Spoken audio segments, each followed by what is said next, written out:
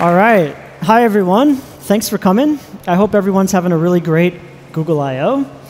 My name is Justin Fignani, and I'm the tech lead for the Polymer Tools team, which means that right now we are going to talk all about developer tooling for web components.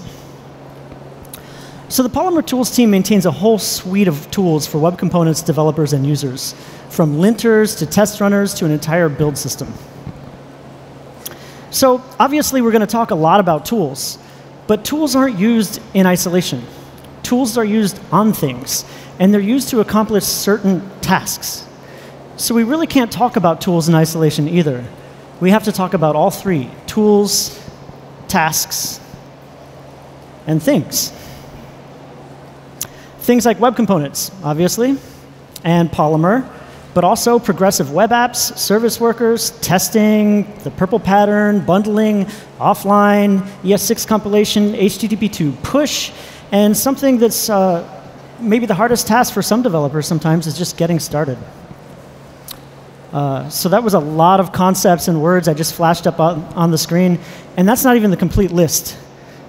So what does all this mean, that we have all these capabilities and responsibilities to deal with? Well, on the positive side, it means that the web is now a capable application platform. We can build amazing and truly native app-like user experiences. But all these capabilities also means that there's a lot of complexity to manage, and this can be pretty challenging. So this is where tools can help. Tools can help make this manageable, and they can help guide you towards harnessing these features effectively and easily. And so on the Polymer Tools team, we develop our tools with a few goals in mind. First, we need to meet the unique needs of web components users and developers. And when I say that, I do mean web components developers, not just Polymer developers. Our tools are designed to work with all web components. So these needs include things like linting in a world of extensible HTML, documenting all of an element's API surface, like attributes and events and styling, or bundling HTML together for production. Then we want to take advantage of the new features the web platform has to help deliver a great user experience and a great developer experience. Features like service workers, native imports, HTTP2, the template tag, and so on. Next, we want to enable and automate the best practices that the community and our teams have been putting together to develop and deploy great apps. Our tools should guide you down the best path by default. And finally, we want to make all of this extremely easy. Our goal is to make our tools as powerful as necessary, but as easy to use as possible. Anyone should be able to create a fast-loading HTTP2 pushing service worker-enabled offline capable progressive web app with web components that delights their users with a few simple commands. And that's where Polymer tools come in. So now let's do a quick overview of the tools we maintain and how they relate to each other and some of the tasks that you need to handle as a web developer. Here's a little diagram I drew of how our tools are put together. Our tools are organized around a set of core libraries that are task-specific, things like initialization, linting, local serving, building. And powering many of these libraries is a static analysis system built specifically for the web called the Polymer Analyzer. You'll notice that these tools are laid out here roughly chronologically in the order that you're going to need them during development. And this matches your development cycle, from getting started into your editing and running and testing cycle, and then through building for production. So we can take a tour of these functions and the tasks they handle, going through the development process step by step. Let's start with the Polymer CLI, since most of our libraries are integrated and brought to you via the CLI. The CLI is our multi-tool for web components and progressive web apps. It has a number of commands to help you through all phases of development. And we put this tool together, and we put everything together into one tool to make these commands easy to discover and easy to use together. And I'm very, very happy to say today that we released version 1.0 of the Polymer CLI earlier this week after a year of development. This was a lot of hard work put in by a great team of people, and we think it really helps web developers. Thanks. OK, so the CLI can be installed from npm by running npm install-g polymer-cli. And this gives you the global Polymer command. From there, you can run Polymer help and get a list of all the commands that are supported. So I'm going to go through the most important of these commands. But before I do that, I want to go over a couple of key concepts that we're going to refer back to as we go along. Things like the Polymer analyzer that I mentioned, the app shell architecture, and the purple pattern. The first is the analyzer. So I mentioned earlier that our core libraries are powered by the Polymer analyzer. The analyzer is an engine that can parse and understand HTML, JavaScript, and CSS. And it follows the imports between these files to determine your entire project's dependency graph. And by doing that, it knows exactly what you use and where you use it. We then use this information for linting, building, generating docs, and so on. Next is app shell architecture. So this is a pattern for structuring single-page apps so that they're well organized, fast, and can be loaded incrementally. Within our tools, we break this down into 3 special types of files. The first is a single entry point, which is the initial file that's loaded by the browser. The entry point bootstraps your application. And in client-side routed applications, it's typically loaded from many different URLs, maybe /home, /profile, a blog post URL. And it has to be very, very small, because this file might not be cached well, because it's served from all these different URLs. The entry point then loads the shell. And the shell contains your common application logic. Maybe shared UI components like headers and footers and menus, but also the router. And when the shell loads, the router boots up, looks at the URL, and decides what view to load. And then we have fragments. Fragments are usually these lazily loaded views, but they can also be other lazily loaded components or libraries. Together, these pieces let you build an app where you load just the files needed to render the page the user is currently looking at. And last, we have the purple pattern.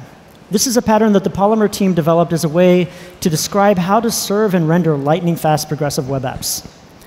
Purple stands for push your critical resources, render your initial route, then in the background, pre-cache the remaining routes, and finally, as the user navigates your app, lazily load the routes they go to on demand, either from the cache or from the network. And if we put all of these concepts together, we can look at an example app structure. So here we have the app shell up at top, which lazily imports a couple of views, which then import the rest of their dependencies. And some of our tools need to understand a little bit about this structure, so we let you describe it pretty simply in a file we call polymer.json. And we have fields for the entry point, for the shell, and for the fragments. And then, when we talk about purple loading, what we mean is that when a user visits a particular view, you want to push all of the resources that view depends on, these ones highlighted in pink here. And that way they load as fast as possible. And then in the background, you want to pre-cache the remaining views and their dependencies. OK, so that's the end of the key concepts. Now let's get into the actual tools. And let's start off with the init command. I'm going to go to a little demo here and pray to the demo gods. OK, so switch to my computer. All right, hello. All right, so I'm going to start off with an empty directory here. And we're going to initialize a new application with the Polymer init command. So you see we get a menu here of different kinds of templates. We have the element template, the application template, the Polymer starter kit, and a template called shop. We're going to choose the Polymer 2 starter kit, which is a really good starting point. That's why it's named starter kit. And you probably didn't see there quick, but it created some files, and now it's installing all the dependencies with Bower. And this is somehow working over the network, so I'm really excited. All right, so there you go. It installed everything. And we can look at the, yeah, yay for the network. So we can look at the files on disk here. It's kind of hard to navigate there, so we'll open it up in my editor. And we can see that it gave us, let's see, a source directory. This looks like we have some elements. It gave us an index.html. This is the entry point I was talking about. It just sets up some metadata, and we have our polyfills, and imports the app, creates the app. You can see we also create a manifest for you. This is required for progressive web apps. So by default, we're creating a progressive web app for you. We even have a service worker down here. And then, as I mentioned, the polymer.json file where we describe our fragments. So looking at the files on disk is mildly interesting, but what you probably care about is looking at how this template actually looks in a browser. So we're going to use our local dev server with the polymer serve command. And that's going to start up a server for us. We're going to take this URL here and copy it into our location bar. And here we have an app. So this is the Polymer Starter Kit. You can see it has a number of different views. These are lazily loaded views, so when I click on them, they're being fetched over the network. And if we open up DevTools, we can see here that the app is progressive. That's nice. The menu turns into a drawer. And we can go into the Elements panel and introspect what the app created for DOM when it booted up. So here's the main application element. So one nice thing about Web Components being native to the platform is that Chrome's DevTools now becomes a Web Component developer tool. Because Chrome understands Web Components, the DevTools understand it too. So we can see here if we drill into the application element that we can see the shadow root. So now we can see how the internals of our custom elements are put together and how they compose. And we can also interact with these elements in the JavaScript console. So $0 would get us the last element and print it on the console. We can see that this element, it's not just a unknown HTML element or a div or something like that. If we look at the constructor, we can see that it's actually the custom element class defined in our application. And because this element, oops, there we go. Because this element has an API that actually lives on its DOM node, we can interact with it. So notice how we can change pages here. We go to view 1 and view 2. That's driven off a property on the element. And we can go ahead and set that to view 2. And when I hit enter here, this is actually going to change pages and change to view 2. So DevTools now gives you, a way to interact with the structure of your app as custom elements. It can be very powerful. All right, so that's a init. And let's go back to the slides. There we go. So that's a init. You saw the built-in templates that it has, but we also allow you to install third-party templates. So this is based on the Yeoman generator, and any NPM package that starts with generator, polymer, and init that's installed locally will show up in that menu there. And we have some really nice templates that are available on NPM. One that has a custom build, so you can use gulp. Another that doesn't even use polymer, just shows you how to use vanilla web components. One that shows you how to use Redux with polymer, and another one that shows you how to use the Vaadin elements. And then you can, of course, publish your own. All right, next, let's move on to linting. So linting is done with the polymer lint command. And I have another demo for you if we switch back over to my laptop. There we go. Awesome, thanks. So we can run the polymer lint command. And we can see here that, well, we didn't ship you a template that has lint errors. So that's good. Yeah, yay. So we can go ahead and make some errors and see what the linter does. But seeing lint warnings on the command line isn't that exciting. What I'd rather do is show you how we've integrated the linter and the polymer analyzer into the IDE with our set of IDE plugins. So here I've opened up the project, and I'm going to go into one of the elements that we have. This is the main application element. And so we can look around, and one of the features that our IDE plugin has is hover over documentation, not only for JavaScript, but for HTML. So here I'm hovering over DOM module, which is a built-in element, and we can see we have nicely formatted docs with syntax highlighted samples. So that's DOM module. We can come down to the main template for the app and see we can look at app header layout and get the documentation for that. So that's really, really useful when you're using elements for the first time. And so one thing you might want to do when you're editing is use a new element. So we're going to use one of our favorite elements here, paper button. And hopefully you can see that on the screen, but we have a green squiggly for a warning there, and it tells us the element paper button is not defined. And the plugin knows this because we haven't imported that element yet. So we need to go fix that. We're going to go up to the top of the file here where our imports are, and I'm just going to copy this paper icon button import and change it to paper button. All right. Oh, but you see we have a warning here too. This says unable to find the file because I didn't remove this last paper icon button. So let's do that. And hopefully you notice how fast that was. The Polymer Analyzer and the IDE plugins are built to incrementally analyze your files. So we're not reanalyzing the whole project here, just the file we edited. And now if we go down to where paper button was used, we can see that there's no warning. And if we hover over it, we get some documentation. So this will tell us how to use the element. And we can see that there are some attributes here. So we might want to use one of those attributes, like raised. All right, so if we start typing raised, we see that we get documentation for the attributes, including the data type. And if we hit return, we get the code completion for that too. So this is a really nice productivity booster for when you're writing HTML templates. OK, so you're using this new element, paper button. You might be curious about how paper button works. And so we've also added jump to definition. If you hit F12, we're going to be brought into the paper button definition here. This is actually in our third-party dependency folder. And this even works for attributes. So if I highlight raised and hit F12, we're going to go to the definition of that attribute within the element. So this brings a really advanced level of IDE integration, even to HTML template editing. And this also works with all web components, not just Polymer. If you use JSDoc in your web components, they too will show up in your IDE this way. OK, and that's the IDE demo. Back to the slides. All right, so you saw some of the features there. We lint HTML and JavaScript. We produce errors and warnings. We have hover over documentation, code completion, and jump to definition. For the warnings that we produce, we have undefined elements, properties, and attributes.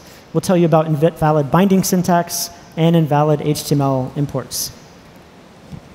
We also have rule sets, which we've introduced recently. So we have a Polymer 1 rule set, and we have a Polymer 2 rule set.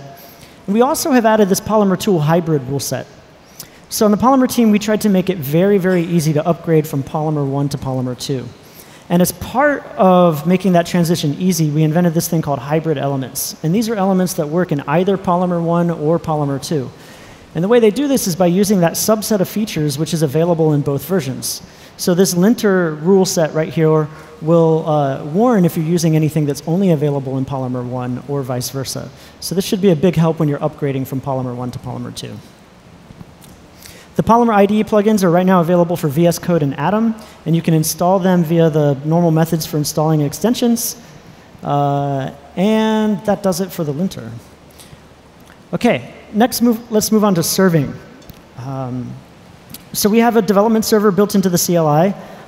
We do this because when you're developing from a local file system, loading things from the file URL hits a lot of security roadblocks. So most people need at least a static file server. And we added a couple of conveniences on top of that. The first is for reusable components. So HTML imports work a lot like ES6 modules, where you have to import by path. And the way we do this is we import by relative path that reaches up out of your package and down into a sibling package that's your dependency. And so if you have a URL that reaches up out of your package, that might not actually exist. So what we do in polyserv is we remap everything to look like they're siblings so that you can access your dependencies without having to do a build step. The other convenience we add for applications. So if you have a client-side routed application with nice URLs, you might have some URL with a long path that the client can handle, but doesn't actually exist on the server. So rather than sending a 404, what we do is we send back that entry point file that you set up in your Polymer JSON. And it gives that file a chance to boot up, load the router, and handle the URL and try to render that URL if it can. And finally, we've added auto ES6 compilation. So all browsers these days, all the current evergreen browsers support ES6. But we also support some older browsers that don't in turn support ES6, like IE11. So what we do is sniff the UA string on the server. And if we detect that your browser does not support ES6, we'll automatically, on the fly, compile all of your JavaScript using a very standard preset to ES5. And if this isn't working for you for some reason, Chrome DevTools can do some funky things and pretend to use another browser, be another browser. You can always set a flag to either use the auto compilation or always compile or never compile. All right, so that's the server. Next, let's move on to testing. Everybody should be testing. So we built a test framework into the CLI. And you run this by running Polymer test. And this uses one of the oldest tools that we have on the Polymer tools team, Web Component Tester. And this is a series of helpers that are designed to make testing web components more convenient. So we bundle in popular libraries like Mocha, Chai, Lodash, and a few others, just to make it convenient to write tests. And then we also have this concept in Web Component Tester of HTML test suites.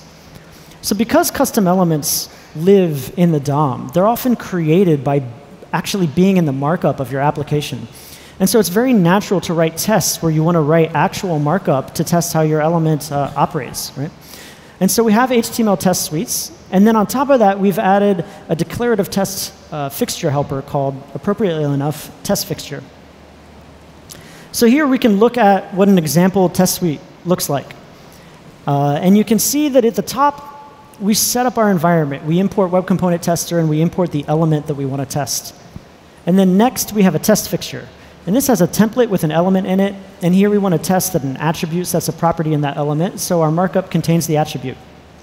And then when we run our test logic, we call this fixture function, which looks up the fixture by ID, stamps it to the document, and then returns your reference to the content of that fixture. And then finally, you can run whatever test logic you need. Here, we're testing that an attribute set on the element actually reflects to a property. So this makes it very, very easy to write web component tests. You can launch it with just Polymer Test, which will try to find every browser on your system and run it in all the browsers. Or you can choose one browser with a -L option. And this will get the test runner started, launch a browser window, which combines all the results of all your test suites into one window, and then gives you a fairly standard report where, yay, all your tests pass. And hopefully you have more than 2, which I have here. OK, so Web Component Tester is actually built on the same web server as Polymer Serve. So this means you get those same conveniences, like packages being mapped as siblings, or the entry point fallback routing for applications, and auto ES6 compilation so that it's easy to test on IE11. OK, now let's get to building for production. This is the largest or most complex part of the CLI that we offer. And you do this by running the Polymer build command. But before we get into the details of build, I want to talk about some principles that we have in the build system. The overarching principle here is that builds are optional optimizations on your project. We want your project to work as it is, as source on disk. And this is so that you can have a really fast edit refresh cycle without building. So one reason why we do this is because we want to get out of the way. We want this to be fast. But another reason is because you might be using other tools that require building in order to run your project, like a compiler like Babel or TypeScript, or maybe a SAS or some other processor. So we don't want to have any kind of conflict there, so you'll be able to use those, and our tools don't have to run. Also, something that's kind of unique with our tools is that we don't build based on the file locations on your system. We don't build based on globs or some complex configuration.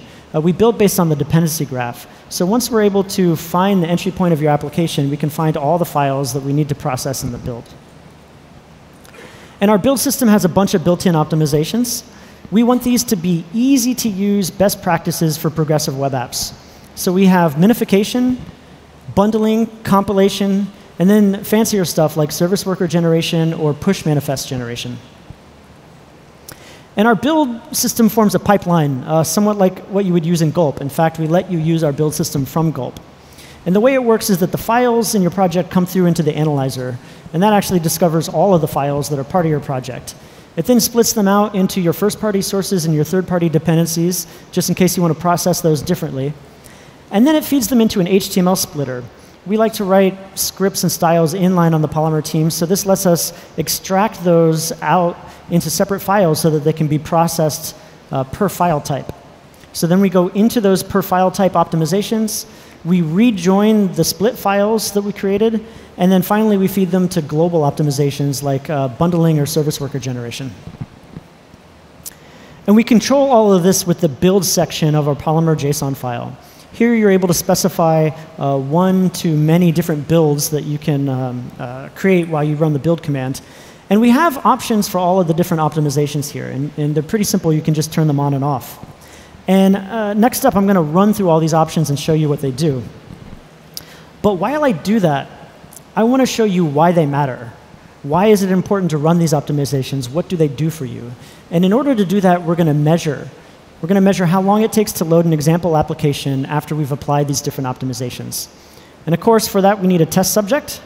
And so we're going to use the shop example application. This was a demo built by the Polymer team in order to show off and prove out these best practices that we determined are good for PWAs. Shop makes a great example because it's a full-fledged e-commerce site. It has a home page, it has product listing pages, product detail pages.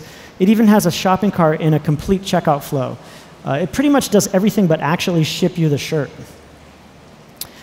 And so we're going to measure things in Chrome DevTools. And I want to mention something that's really, really important if you're using DevTools for performance measurements.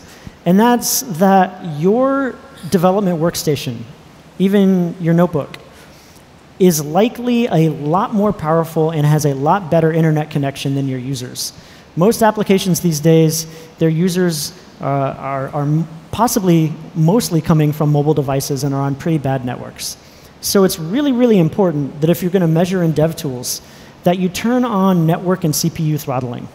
So here I've chosen the regular 3G profile, which gives us 100 milliseconds latency and 750 kilobit per second download speed. And then very, very importantly, I turned on CPU throttling, 5x slowdown here. And this is important because your mobile devices just can't parse and execute JavaScript nearly as fast as your laptop or desktop.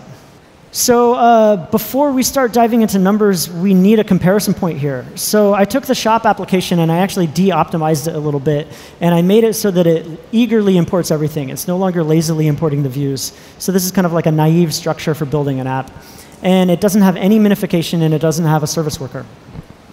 So I ran this through DevTools, and I got some numbers. We have 5.9 seconds for first meaningful paint on the initial visit, and 4 seconds for first meaningful paint on a reload. So we're going to apply some optimizations one by one and see how well they do against this baseline. And the first one we're going to do is minification, because pretty much every app does minification. You would be kind of crazy to go to production without doing it. So this is kind of like the standard optimization. It's great because it makes all files smaller. And in our system that splits apart HTML, we also minify inline scripts and styles too. And so the theme I'm going to go with here is that we try to make all of these optimizations as easy as possible to apply. And so we have a couple of options that you can add to your Polymer JSON, which will turn minification on for the different languages. And if we turn minification on, we can see that we've brought our initial load first paint time down to 4.4 seconds, which is 25% better than what we started with. So this is a no-brainer. That's a big advantage, and we should definitely do that. OK, next, we're going to look at an optimization we call insert prefetch links. This adds link rel equals prefetch tags to all the entry points and fragments in your application. And the benefit of this is that when you're about to load a view and it has a bunch of dependencies that need to be loaded, this tells the browser up front the entire list of what it's going to load, so it can download them all in parallel. This reduces a lot of round trips that would be required to load a resource, parse it, find an import, load another resource, and so on. And so you can get some of the benefits of HTTP2 push by doing this. Not all of them, but some. So this is good for environments where maybe your server doesn't support it. And again, this is very easy to apply. You just turn the insert prefetch links option to true. And then we can measure the results. And you see we've gone from 4.4 seconds down to 3.1 seconds. This is another 30% improvement. So this is a great optimization that's easy to apply to your project. Next, let's look at service worker prefetch. So service workers are a really, really powerful tool. They're essentially a background worker, a network proxy, and a programmable cache. But with all that power comes very little guidance and structure on how to use them. Coding one of these by hand would be very complicated and tedious. So we auto-generate one for you. And the one we generate does two things. First, it pre-caches all the dependencies of your application in the background, so you get very fast transitions when your users navigate. And second, it makes your application automatically offline capable. And the way we do that is we do the same entry point fallback routing that we do on our dev server. If the user goes to a URL while they're offline that's not in the cache, instead of sending a 404 as a response, the service worker will send the entry point, which allows the router to boot up and it to handle that URL and render the view you went to. Again, we want to make this as easy as possible, so you just put add service worker true in your Polymer JSON. And if you do that, you see that, well, our first meaningful paint number didn't really change. It went from 3.1 to 3.2. That's basically in the noise. It's the same. But look at what happened to the first meaningful paint repeat visit. That went from 2.6 seconds down to 0.9 seconds, which is a 65% improvement there. That's huge. And this is a benefit for some of your most important customers. These are your repeat visits or your signed-in users, people who like your app, people who maybe have installed it to the home screen and are tapping on the icon and expecting a native app-like fast load experience. Maybe faster than native app, actually, sometimes. OK. Next, let's take a look at lazy loading. Lazy loading is not so much of a tool, but a technique. But I want to talk about it here because of how much work we put in our tools to support lazy loading. And the idea with lazy loading is that you only import what the current view needs to render. And you import everything else on demand as you need them. And in Polymer, we have a couple APIs to do this. One is the import href function, which adds a new HTML import to your document. And the other is a thing we've released recently called lazy imports, where you can declaratively describe the lazy structure of your application. And if we apply this to our other optimizations, you see that we've now brought down the first meaningful paint number to 1.9 seconds. And this is another 40% improvement over previous. And the first meaningful paint out of the repeat visit stays there at 0.9, lightning fast. So that's good. And finally, I want to talk about bundling. So here's where we've taken care to play well with lazy imports. We do smart bundling. So bundling normally merges all your dependencies into one bundle. And then the more advanced tools like us and Webpack will actually, there we go, I was promised a shout out. Will actually bundle things into multiple bundles if they can detect the lazy structure of your application. So our bundler is lazy import aware. It generates multiple bundles depending on this lazy structure of your application. And the way it works is by analyzing the dependency graph here. So what we do is we look for every file, what is the combination of entry points that require that file to load. And then based on the unique set of entry points that we discover, each one of those becomes a bundle. And so now we can get a very fine-grained bundling that works well with your lazy import structure, no matter what you're lazy importing. The only problem with this is that it's possible to create too many bundles and have a negative impact on your performance. So what we've added on top of this is this idea called bundle strategies. And a strategy takes a bundle manifest, and it modifies it and returns a new bundle manifest. And the one we've included in the CLI has a heuristic where it says, if any entry point is required by more than, say, or any bundle is required by more than, say, 2 entry points, it combines those all into a shared bundle. So you get 1 per view plus 1 shared bundle. And this ends up being a pretty good option. And we also make this incredibly easy to use by just simply setting the bundle property to true in your Polymer JSON. And if we apply this on top of all your other optimizations, we get our first meaningful paint number down to 1.5 seconds, which is really fast on a 3G network with a slow CPU. And we still keep that blazing fast 0.9 second repeat visit time. So altogether, we've had a 75% reduction in first meaningful paint time, or 4 times faster, all for just setting a bunch of options to true. OK, so next, I want to talk about compilation. It's not really an optimization, but it's required for older browsers. So with custom elements, we have this interesting situation where custom elements have to be ES6 classes. But we support some browsers that don't support ES6. So on one hand, they have to be ES6, and on the other hand, they can't be ES6. And let me show you why this is true. When you write a custom element, you extend HTML element. This is a built-in class very similar to array or map. And when you extend a built-in element, you have to have a real constructor with a real supercall so that the system can initialize that built-in object properly. And when you compile a constructor to ES5, you don't end up with a supercall. You end up with something like this, where you're calling the constructor, the superconstructor, like a function. And if you try to do this in a browser that actually has that built in, it'll throw an error. So again, we have this thing where custom elements have to be ES6, but you can't run ES6 on IE11. So we try to take care of this for you in our tools. And what we do is we recommend that everybody write their elements and distribute their elements to Bower and NPM or whatever as ES6. And then you only compile them if necessary at the application level.